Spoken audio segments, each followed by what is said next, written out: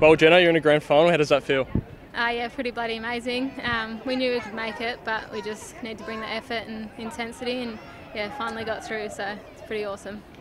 Obviously a real grind of a game. How do you reflect on the sort of whole team performance? Yeah, like I said, just effort and intensity. But yeah, just everyone played their role, and yeah, stuck at it and finally got the win. Past two games we've been able to knock off Adelaide and Melbourne. How significant is that to beat those sort of sides back to back? Yeah, it's pretty good.